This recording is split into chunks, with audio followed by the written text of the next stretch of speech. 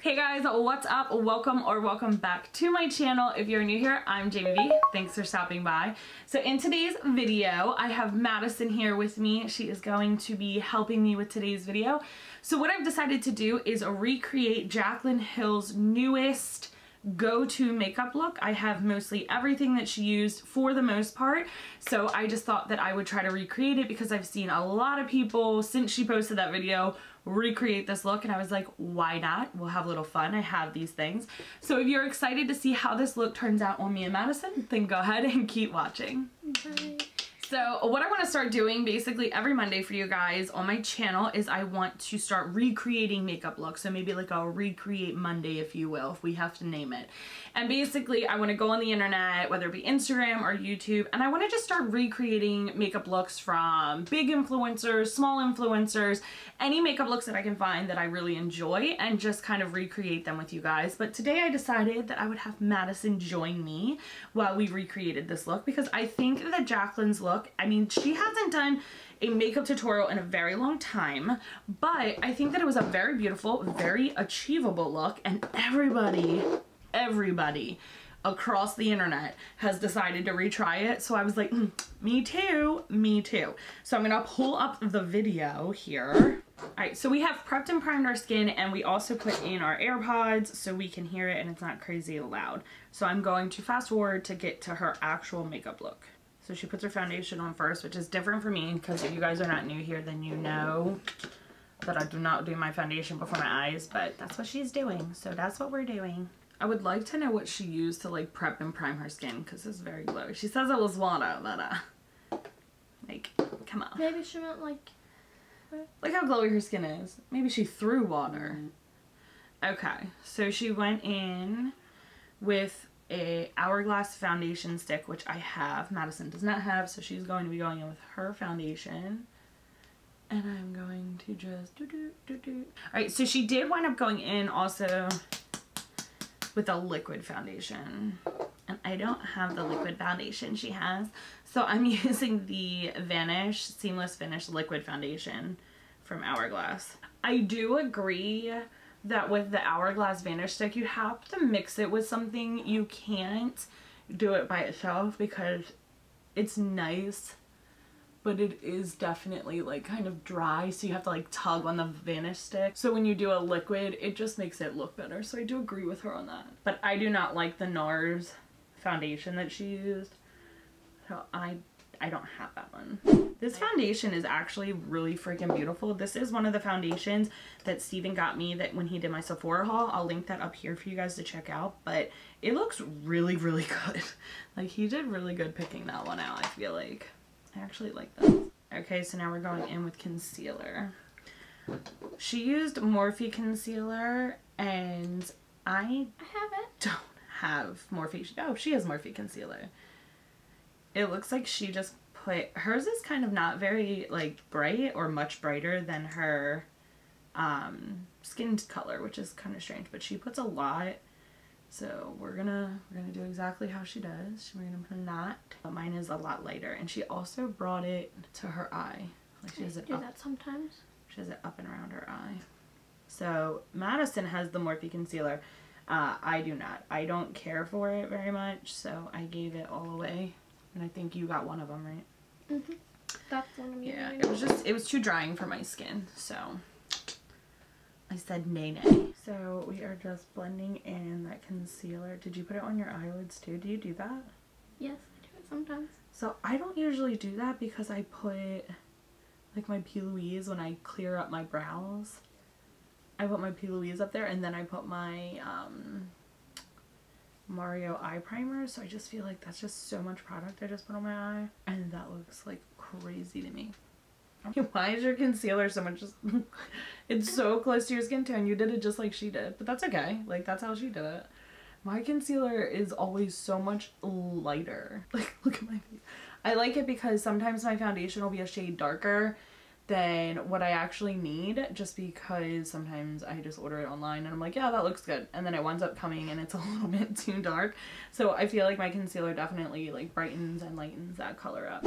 So I don't have that set under eye face powder, so I'm gonna set it with the Hourglass Veil, and you're using the Laura Mercier translucent. So she said don't do too much, but then she goes in with her beauty blender and presses that in. I'm not using a lot, I'm just kind of making it look seamless like she said. And then we'll go in with the damp beauty sponge, which sometimes I feel like this can cause a lot of cakiness, so I don't do this often, so just as a PSA kind of thing. So she's going in with an all over setting powder. It's a Giorgio Armani one. Again, I don't have that, so I'm going in with the Charlotte Tilbury Airbrush Flawless Finish, and she is going in with the Milk Makeup Set and Blur. A very small amount with her big fluffy brush and set everything. All right, I love that brush. What brush is that she's using? It looks like a blush. I don't know, but I need that brush. If you guys know what that brush is that she's using, let me know. It's probably a Morphe brush, but which one? So I'm going in with a golden undertone blush, and this is the Urban Decay Beach Bronzer in Sunkissed. She's going in with the Park Avenue Princess palette and using the shade Princess Cut. And so we're just gonna warm up the skin. We're gonna warm up the skin. I think she says Tom Ford bronzer brush. No, I have a Morphe brush that you tell me to buy. Morphe. So I'm gonna go into the top of my cheek more where she said to bronze that, which is kind of, I've never put bronzer up like to the top of my cheek, so that's what we're doing. That's what she said to do. More bronzer? Yes. You don't have to do more bronzer if you don't want to. So I'm gonna go in. I also have the Morphe bronzer in Megastar.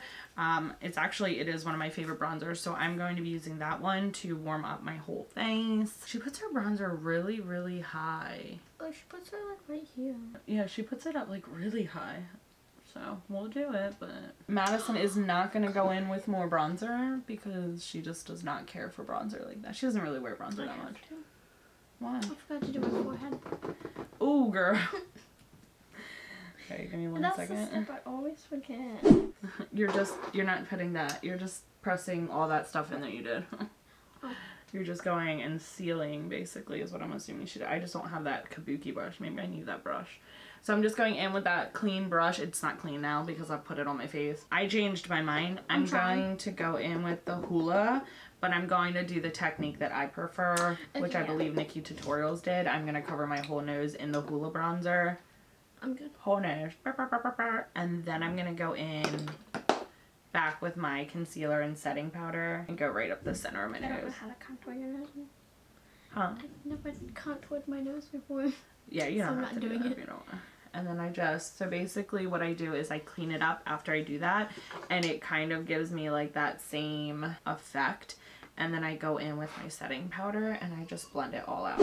So she's going to bake, which is something I don't do, but I am going to do it for this video.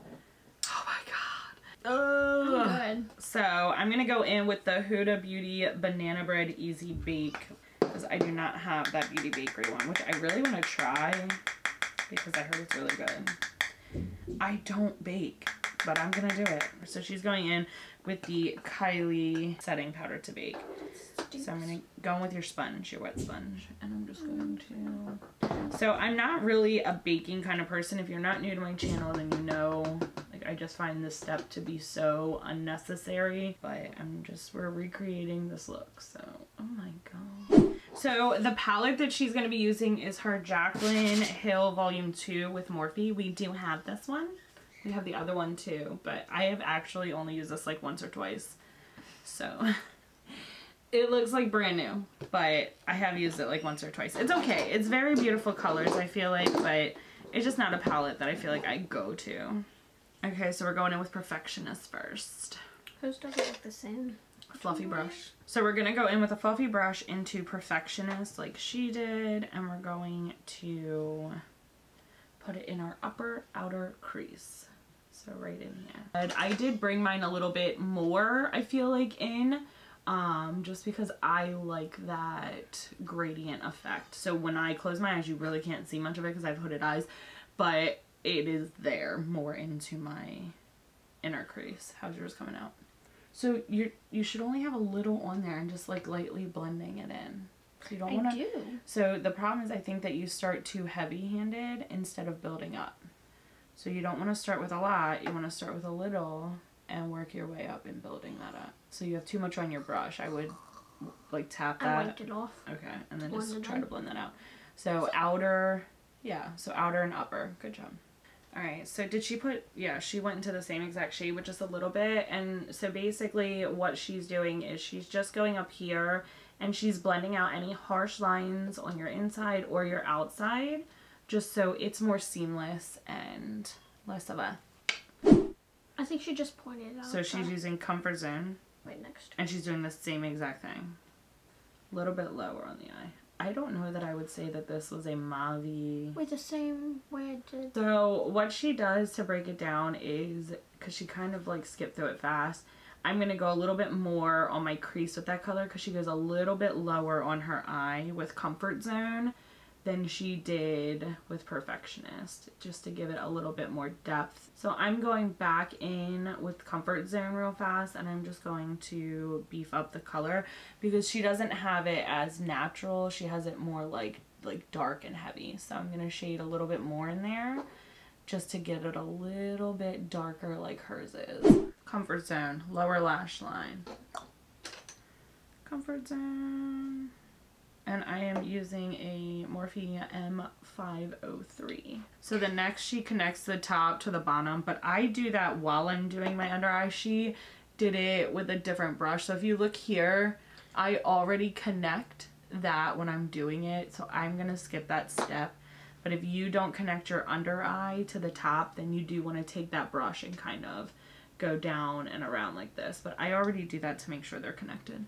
So now we have that, and she did, like I said, she blended it together, but mine already kind of touch. When I look at her, I think her video is very pinky toned because her eyeshadow looks a lot different in color, but when you see the photo on Instagram, it looks more like the colors we're using.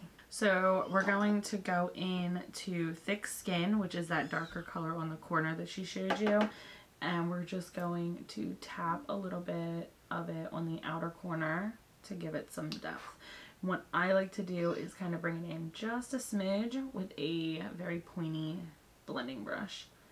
So I am blending out Thick Skin just because I want it to be dark there, but I don't want it to be very harsh.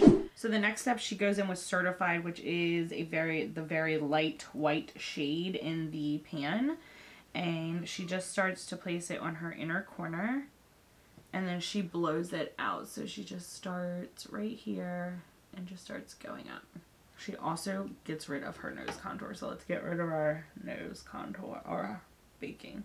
So we're gonna go from the inner corner, and I'm gonna go a little above my crease because I do have hooded eyes, so I want it to be seen when I open my eyes. So if you have hooded eyes and you're trying to recreate this look, the problem is we have to kind of blow it up higher because as soon as we open our eyes, it'll disappear.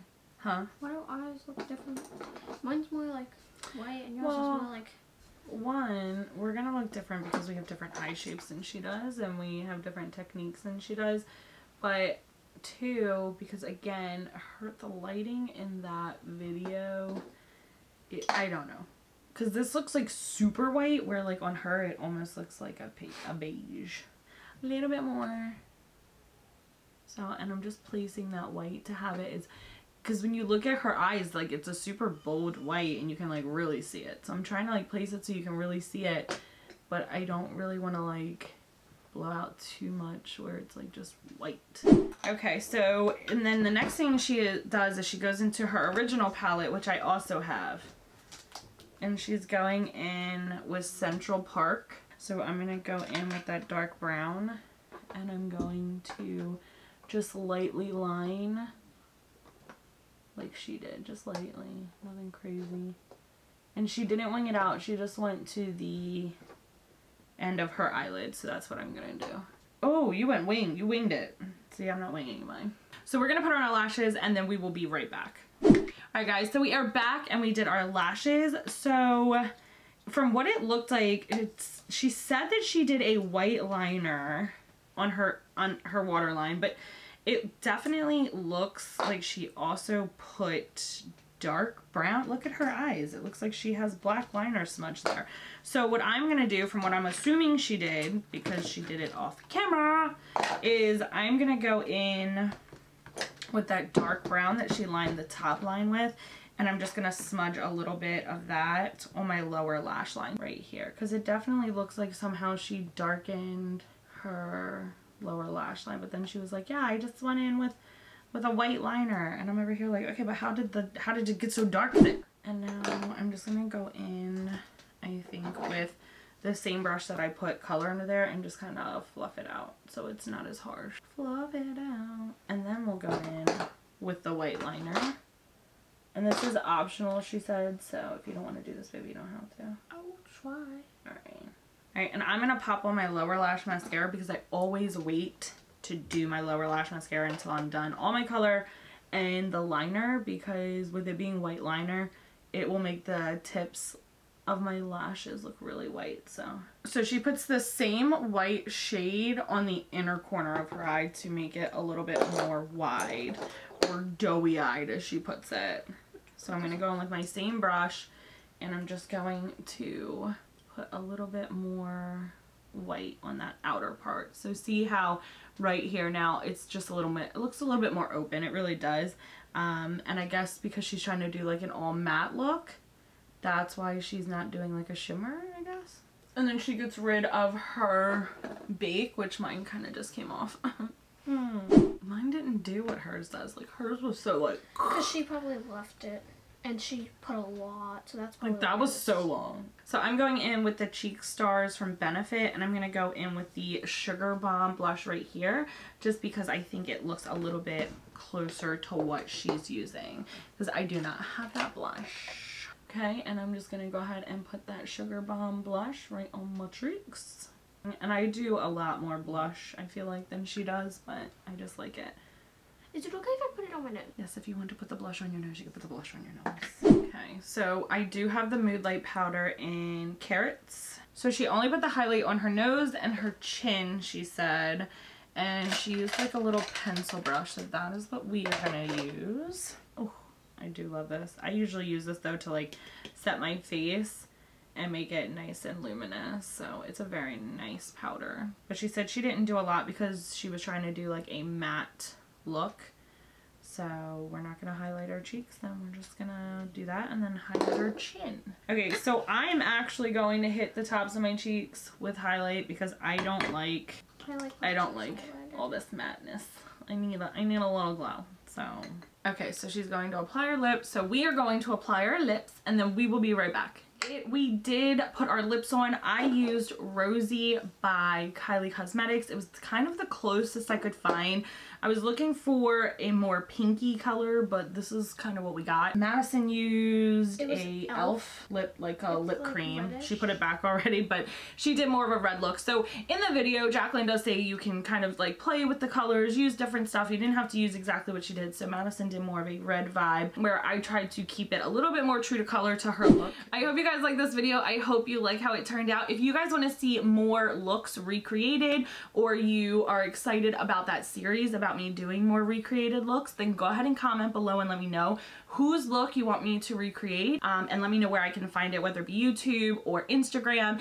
And if you did like this video, if you had fun watching it, then go ahead and make sure you give it a big thumbs up. Make sure you are subscribed to my channel. I do 6 videos every single week and you do not want to miss out on those, and I will see you on the next one. Bye!